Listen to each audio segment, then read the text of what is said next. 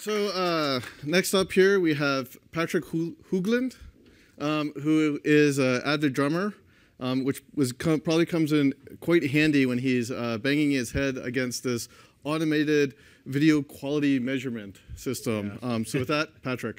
Thank you. Thank you. Yep.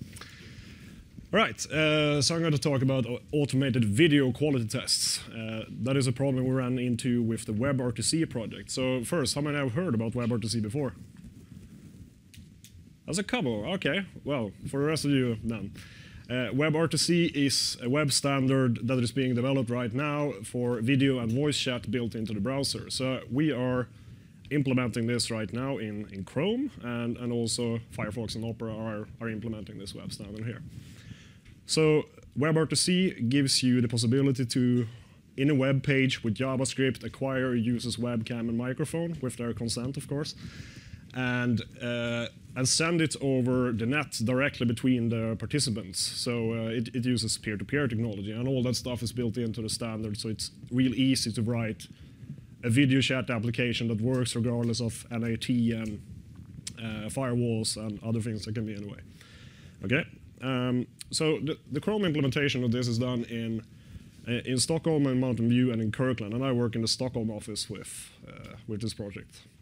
So we wanted to test this, but to explain what we need to test, I'm going to explain briefly how a WebRTC call works. All right. So this diagram here, as you can see, is a very simplified description. So what happens here is that we can imagine we have two browsers on two different machines somewhere. And then it is up to the web page to implement that application part there that you can see. And implement a signaling solution. And the point of the signaling solution is to first figure out, like, who would you like to call with WebRTC, for instance. And that can be implemented like a contact list or random or whatever. And also the signaling solution exchanges the information that is needed to set up the call, for instance, what codecs do I support, and so on. We're going to gloss over that part completely and instead focus on number 2 you can see down there, which is media, when media starts flowing. Okay. So given that we set up a call, how do we test it? So one of the goals we set out to do here was to set up a call and measure the video degradation. Because obviously, when we send video over the internet, we're going to have to compress it. Right? And also in WebRTC, there's a ton of built-in algorithms for bandwidth estimation and like adapting the encoding parameters to how much bandwidth you have or how lossy your connection is. Or, as I like to see it as a test engineer, a lot of things that can go wrong, a lot of things that can break. So we wanted to measure the video quality that comes out on the other end of the call. And we wanted those measurements to correspond to user perception as much as possible. And what do I mean by that? Well, basically, if a user would think it looks bad, it should get a low score. And if it's artifacts that the user doesn't really notice that much, it shouldn't affect the score too much. We wanted this thing to run continuously. We wanted it to be a reusable toolchain with small tools that have well-defined tasks as much as possible, so it's to make it reusable. And we wanted the implementation work to be a sort of self-contained unit so we can hand it off to an intern. And that is precisely what we did. We handed it off to our intern, Veli Spatsova from Bulgaria, and she implemented it, and it worked great. So that's why I'm here to share with you an overview of what goes into making a tool like this. So we're going to obviously gloss over a lot of details, but hopefully it will give you an idea what we need to do. OK, so when we started this thing, we already had a test which could launch a browser, open 2 tabs, launch a small C++ binary, which is a signaling solution, and have the 2 tabs set up a WebRTC call. So the output video gets fed into a regular video tag, HTML5 video tag. We had some fake webcam drivers on all major platforms, so that we could basically feed a known input video into the webcam and have it look like a webcam to WebRTC. And we also had implementations of the peak signal to noise ratio and structural similarity algorithms, and I'm not going to go into detail what those are, but supposedly together they give a pretty good picture of the video quality. All right, so then the first problem to solve was how do we record what goes into the what's coming out in the video tag on the other side. First, we considered screen scraping solutions where we scrape the pixels on the screen and that kind of thing, but fortunately we were able to avoid that because you would have to make a platform-specific implementation of that. And, you know. Instead, it turns out you can take a canvas tag and tell the canvas tag, hey canvas tag, capture the pixels that are displaying in that video tag right now. Right? And then we hook that up to a JavaScript timer that tries to capture at 30 FPS or as fast as it can, really.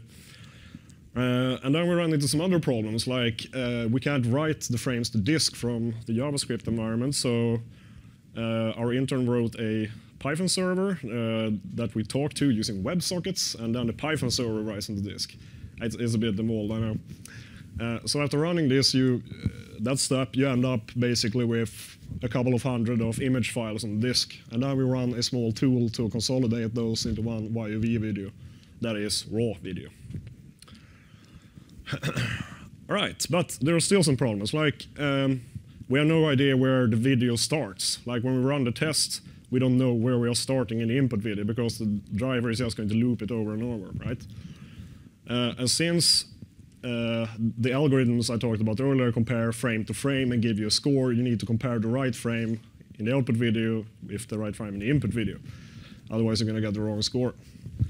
And also, even if we solve that synchronization problem with the camera driver, what if we dropped the first 2 frames? Then we would compare frame n in the output video with frame n-2 in the input video, and our score would be very much punished for something a user would not notice. So that's not good. And also, if the JavaScript happens to not capture all the frames, because I sure don't know how to predict how fast JavaScript will run. So the trick is to encode barcodes into the input video. All right? So you can see that barcode strip at the top there, it is going to move along with the video. And you see 3 examples of the video here because this is what our test looks like. Like what's going in, what's coming out from the other side, and the canvas that is keeping up capturing the stuff there. So how will that help us? Well, it will make it able for us to encode a unique ID in each frame in the input video and then later find out which frame we actually capture on the other side. So the encoder uses, I'm going to go quickly through this detail. So the encoder uses a library called zebra crossing. It can generate barcodes for us. So we generate a bunch of barcodes in rising numbers, like 1 to whatever. Then we use FFmpeg to convert those to YOV, and then we combine the YOVs to a barcode movie. So that's just going to be a very narrow movie with a moving barcode in it. And then we can stitch that together with an input file of our choosing and create a video such as the one we saw over here. Yeah. So our setup ends up being feed that video into the fake webcam, have WebRTC acquire that webcam. Then we also test that our device acquisition code and all that stuff works for all the operating systems. We capture what we get on the receiving side with the video canvas thing I talked about, decode the barcodes, and then we analyze it. So the analysis step is the next slide that I'm going to talk about. First, the barcode decoder. So what does the barcode decoder do? So it takes the YOV movie we produced in the capturing step, splits that into a bunch of PNG files, because that is what zebra crossing understands, again, using FFmpeg. Run it through zebra crossing, and then we get a bunch of numbers. So our tools is going to produce a file we call stats.txt, and that is a mapping for each frame in the output video, what is the corresponding frame in the input video. And that is used in the final analysis step here. So then we have this thing that takes the original video, the capture video, and that mapping, and then it is going to run PSNR and SSCM on each frame using the mapping from stats.txt. And what we end up with is something like this. Okay, so it's a bit hard to see here in the graph, but what you can see in the graph is that first those lines that you see there, that is the distribution of scores. So each frame is scored individually. And then the big thick line in the middle, that is the average for that particular run. So what you can also see, or maybe not, is that we are around 36 decibel peak signal to noise ratio, which I would say is reasonable for internet transmitted video. That big dip on the right there, by the way, is how a regression looks like. And when it goes back up again, that is where the regression was rolled back. And for the structural similarity, similarly, we get consistently, I think, about 0.96 out of 1 in score there.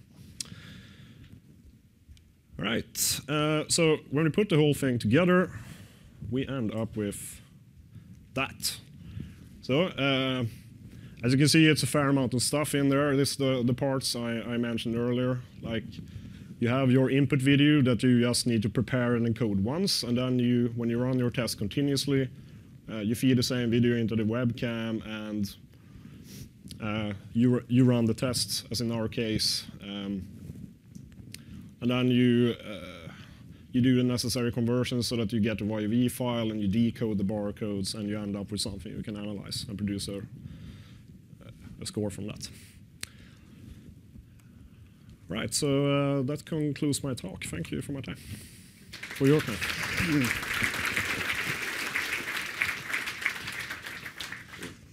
Thank you, Patrik.